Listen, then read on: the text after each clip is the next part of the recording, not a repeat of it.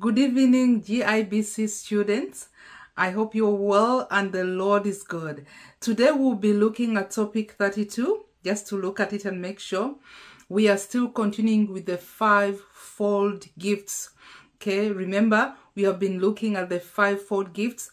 Right now, I'm going to be emphasizing on the evangelist as we look at topic 32. Now, when you look at our first scripture, it is Ephesians chapter 4 and verses 11. So Christ himself gave the apostles, the prophets, the evangelists, the pastors, and the teachers. Let us pray. Father, we thank you for this time you have given us. Come lead us. Come guide us. Come enlighten the eyes of our understanding. Come give us revelation, oh God. Come speak through me, mighty Father. We pray and ask in the name of our Lord Jesus Christ, and everyone says amen and amen. I'm so excited about the evangelist. Okay, I'm so excited about the evangelist. As most of you always hear, it is they, I am they. It is one of those fields. It's one of that calling or gifting that you have had me there. And I really want to say that it's so important that we learn from each other. Some of us might be stronger in a certain gifting. Some are stronger in a certain area. There's nothing wrong with that. But it's so important that we learn from each other. And I pray that by the end of this teaching, you would have learned something amazing, something that can edify you from this fivefold gifting of the evangelist. So when we look at the definition, in the Greek word, it is evangelizo.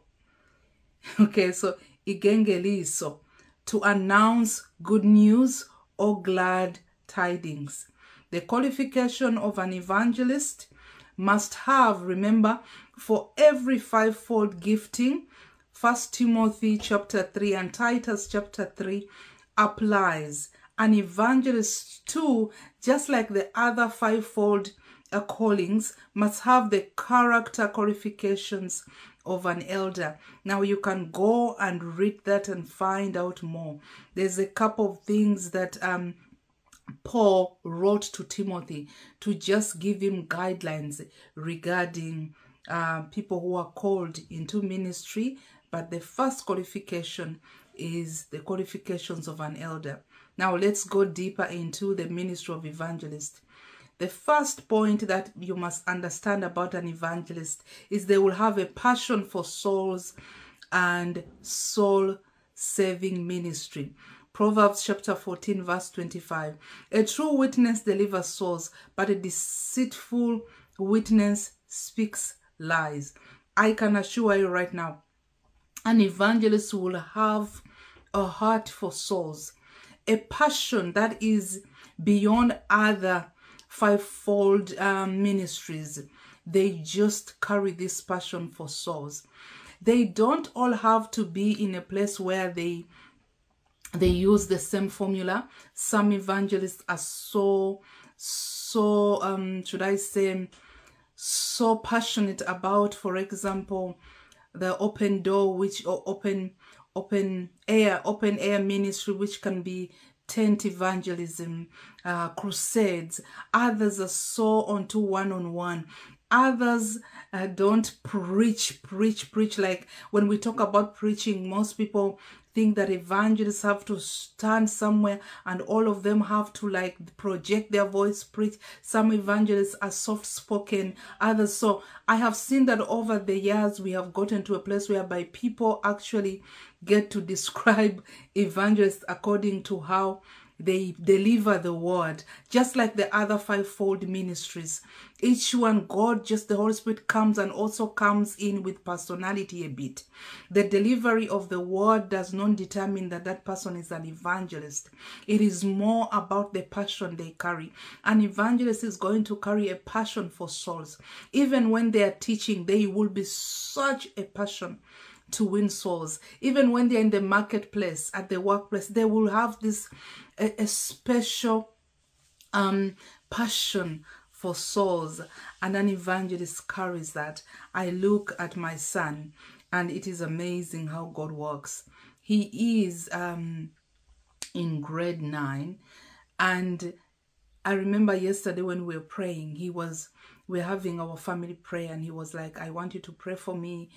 He was telling us to pray for him so that he wants to just witness to his classmates. There's this specific classmates he wants to witness to. And this is not the first time. God has given him the grace to do that, but I assure he's an evangelist. Not only that, you can literally be walking with him in a mall or something.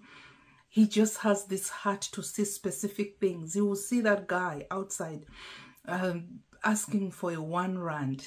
South Africans know what I mean.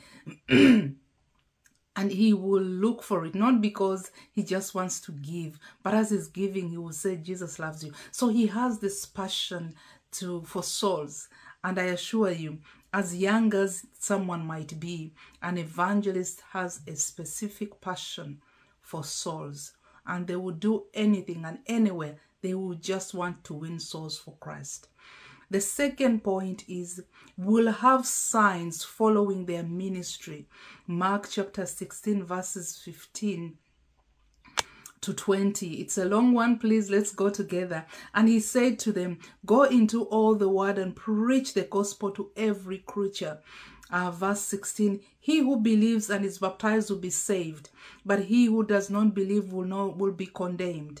And these signs will follow those who believe. In my name, they will cast out demons. They will speak with new tongues. They will take up serpents. And if they drink anything deadly, they will by no means hurt them. They will lay hands on the sick and they will recover. And then after the Lord had spoken to them, he was received up into heaven and sat at the right hand of the Father. Verse 20. And they went out, preached everywhere, the Lord walking with them, confirming the word through accompanying signs. Amen. Now, when you look at these scriptures here, it is so important to see that when an evangelist goes out to the world, and an evangelist is really, really called to project the good news to the non-believers. Believe me or not, if you are a non-believer and when before you gave your life to Christ, you want evidence. You don't just want words, you want evidence. If someone comes and says to you, if you believe in Jesus Christ, you'll be healed, and now you are sick and there's no evidence of it, you would feel like they're lying. And an evangelist follows with signs and wonders. Their ministry has signs and wonders as they go out there. Why? Because they are carrying the good news to the non-believer. And the good news comes with signs. The non-believer wants to see. And as they see, they believe. They will have wisdom in winning souls. Proverbs chapter 11, verse 30. The fruit of the righteous is a tree of life, and he who wins souls is wise. An evangelist or evangelists are given such a special wisdom on how to deliver and win souls. I can say to you something. You know, I can go to the prison ministry. I do prison ministry. I do hospital ministry. I also sometimes do, we will look at all the types of evangelism. I sometimes also do one-on-one. Not sometimes, I do one-on-one a lot. And open air, which we can call the tents, door-to-door, is not my strongest, but I do door-to-door when it's needed, when we have a group of people that we need to go with. And just, you know what, we are in an area and we just want to go to door. But I want to say this, that as we are talking about the word wisdom, as an evangelist, you're going to find that God gives you tools of wisdom in the different areas of evangelism. The way I win someone over in prison is not the same way I am going to deliver the good news to the people in hospital. And it's going to be a bit different again when I am going door to door or when I'm doing street evangelism. So it is so important to understand that God gives you wisdom. Like the moment you just say to God, God, use me, I am available, and you move your feet, I remember the first few times that I had to witness, like to go out. I remember the first time it was door to door. I was so scared, but I was also excited. I was scared because I was asking myself, what am I gonna say? I don't know what to say. And the Holy Spirit said, I will tell you what to say and how to say it. And the moment you are willing, you should not be worried. The Holy Spirit gives you words of wisdom. And it is so amazing that the different areas that you go to just to win souls, the Holy Spirit changes a new tactic, gives you a different tactic. And it's always amazing on how you will speak differently in prison, or how I speak differently in prison, and how I'm going to also speak differently in the hospital ministry. I'm not saying like I'm not speaking the word of God, but the technique of wisdom that the Holy Spirit gives you is different. So an evangelist is going to have a lot of wisdom when winning souls. We can see here also another point is that they will have a compelling ministry to bring sinners to the gospel feast. Luke chapter 14, verse 23 to 24. Then the master said to the servant, go out into the highways and hedges, compel them to come in, that my house may be filled. For I say to you that none of these men who were invited shall taste my supper. You know what I love about this statement? It says here, compel them to come in. That is an evangelist. We go out there and we compel the lost, the souls. And I'm telling you, they come in. If we are intentional, they always come in.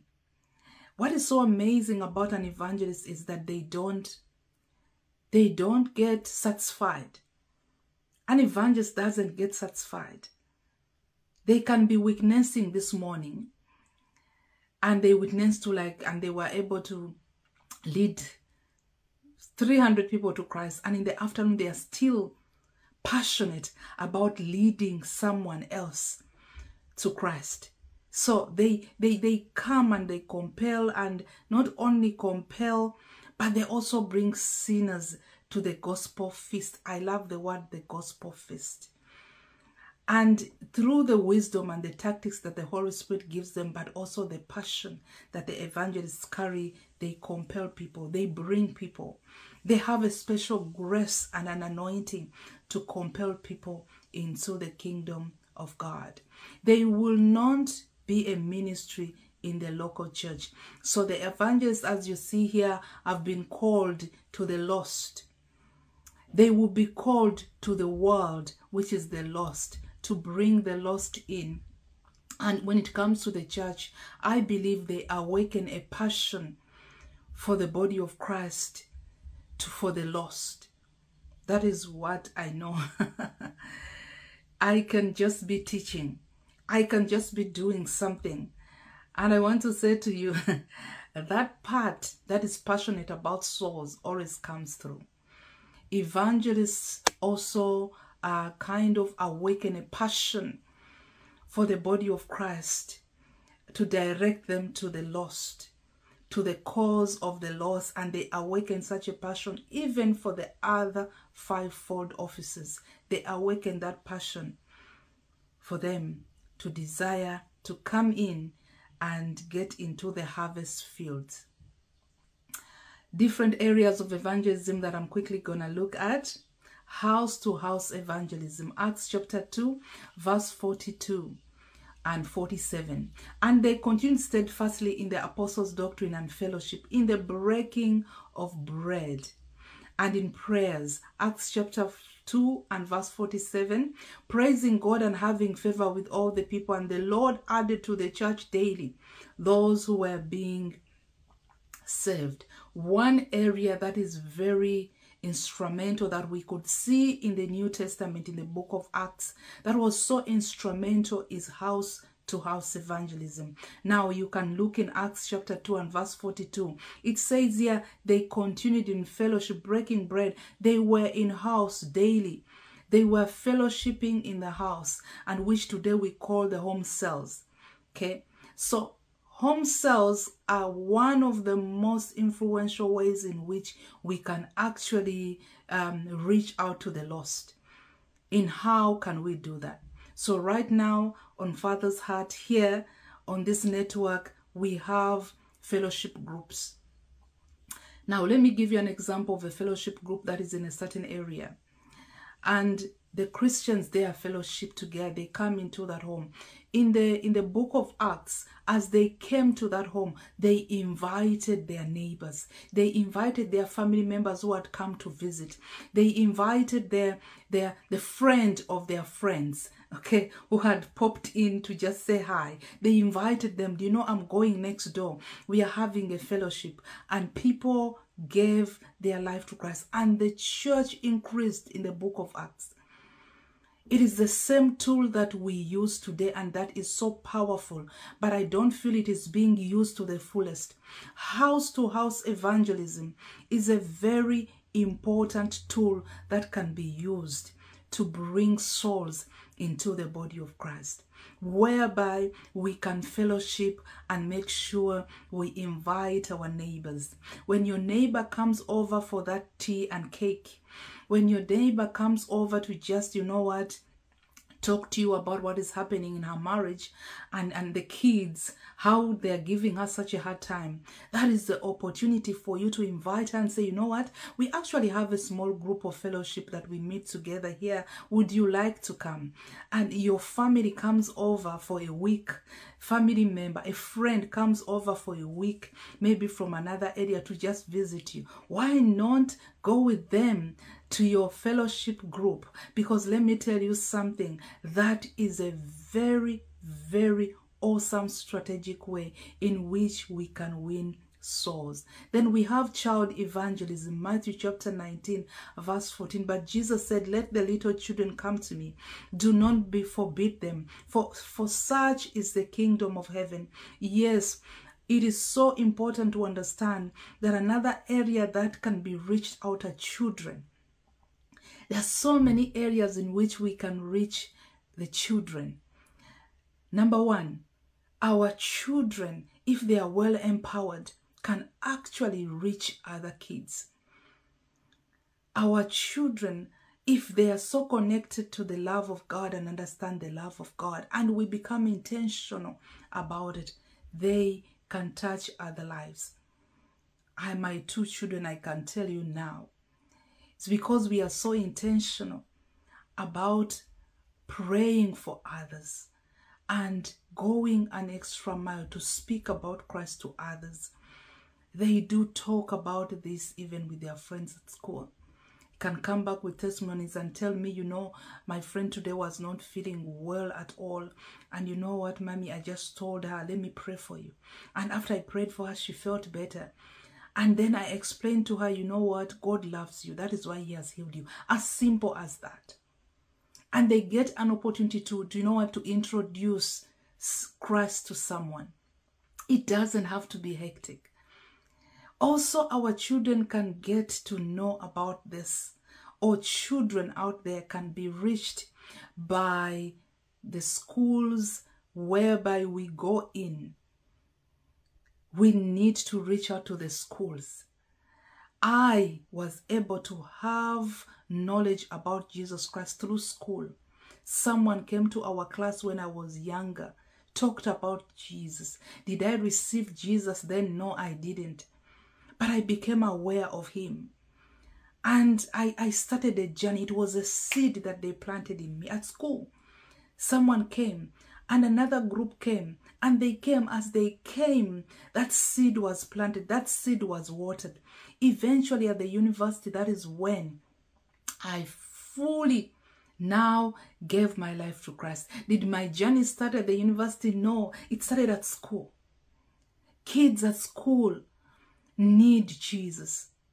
And I pray that we as evangelists and as the body of church can go in there. Some schools are not allowing it, but I want to tell you some schools are open to allowing the gospel. But if they are not allowing it, then what about the teachers? Some teachers, you are on this network, you are a teacher. You are a child of God. And let me tell you something, you can reach out to those kids. I'm not telling you to stand in the class and tell them who wants to receive Jesus Christ in your life today. But pray for those children. And be intentional. God will bring you one. God will specifically do something. Be intentional about it. You will be amazed. So child evangelism is another awesome tool. Number 3, rest home evangelism. Psalm 71 verse 9. Do not cast me off in the time of old age. Do not forsake me when my strength fail. Old age homes are another tool or another area of evangelism. I remember recently last year, we went to an old age home. One of the well-known old age homes here is huge. It was huge, and we're a group of around, if I may say, around 7, 8. But we were able to experience such an amazing openness to the word of God. Yes, you had a couple of them that, you know, were grumpy and did not want to hear about this Jesus. But we had a couple of them, some recommitting their lives to Christ, others giving their lives to Christ. And we were so appreciative to see how God was working, even in this specific group of people. Hospital ministry. Matthew chapter 25 verse 36 and 46. I was naked and you clothed me. I was sick and you visited me. I was in prison and you came to me. I was a stranger and you did not take me in. Naked and you did not clothe me. Sick and in prison and you did not visit me. Please look at this. Jesus is using this, if you can read the word of God, as a way to say, don't come near me. I don't know you. Because I was sick and you did not visit me. I was a stranger and you did not take me in. These are important keys. So hospital evangelism is one of the most awesome areas. People are open. You know, weekly or every other week we go to hospital ministry. And we go to one of the main public hospitals in this area. And we switch. It's not just one. We switch like 3 hospitals. The other week we go to another one. But I want to say something here. When people are in hospital, hospital has a way to humble someone. It's the same as the prison ministry. It humbles people. When you get to people in hospital, you have the grumpy ones, but people are so open to receiving Christ. And those are opportunities we should use to actually introduce, give Christ to people in hospital. Take Christ and the gospel to people in hospital. Not just that they're desperate, but some of them at that particular moment actually need him. And then we have the home Bible class evangelism. Okay, so Acts chapter 20 verses 18 to 21. And when they had come to him, he said to them, you know from the first day that I came to Asia, in which manner I always lived among you, serving the Lord with all humility, with many tears and trials which happened to me by the piloting of the Jews, how I kept back nothing that was helpful, but proclaimed to you and told you publicly and from house to house, testifying to Jews and also to Greeks, repentance towards God and faith towards our Lord Jesus. So this is another awesome tool, home Bible class evangelism. This is a tool that I was using with house to house. So let me clarify this. Home Bible class evangelism is whereby we gather together and we use that fellowship or cell meeting to bring others. The one I explained in the beginning. So to correct what I explained in the beginning, house to house evangelism is whereby we go door to door. We knock. I know we have seen the Jehovah's Witnesses do this. We knock door to door and we bring the gospel to people's homes. Okay, and I just had such an experience with the house to house. House to house can go anywhere. You get there, you knock. Some of the homes by their gates, they have dogs. Evangelism is challenging, but it's such a joy. Some homes, they don't want to see you, which is okay. You know that as they don't want to see you, have left God there. You have left peace there. The home where they receive you will be amazed. We did house to house evangelism and we had a full family. We saw a family healed. We saw a full family give their life to Christ. I'm not talking about fake crying on tears on their knees. So this is also an awesome tool, and I'm talking about house to house, but also home Bible evangelism. Class evangelism is an awesome tool that can be used. Number 6, personal evangelism, which we call one-on-one. So when we talk about one-on-one, and it's here Acts chapter 8 verse 27 to 40, which I will read just now. It's too many verses, but I'm gonna try my level best to try and read it. When it comes to personal evangelism, it is one-on-one evangelism, and this is one of the most common ways of evangelizing. This area is, if you are looking at me right now and you are saying, I'm so scared to go house to house, knock on people's gates and doors and ring their bells, you know what? It is fine. There will be areas where you don't feel very comfortable. But one of the most comfortable ways and areas of evangelism is personal evangelism, whereby you sit with someone, maybe a colleague at work, and you talk to them and they feel interested to learn more. And you say, you know what, after work we can, or in our tea time, we can sit down. Or you walking and you decide to have a one-on-one with someone.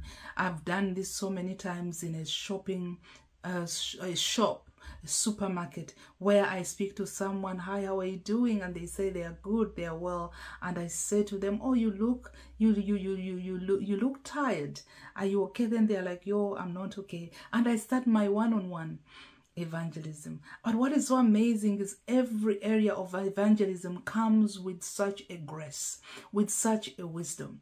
One-on-one is heart to heart, and you get to share your personal testimony with this one-on-one. I also love so much the one-on-one because with one-on-one, the person doesn't feel like they're together with someone else.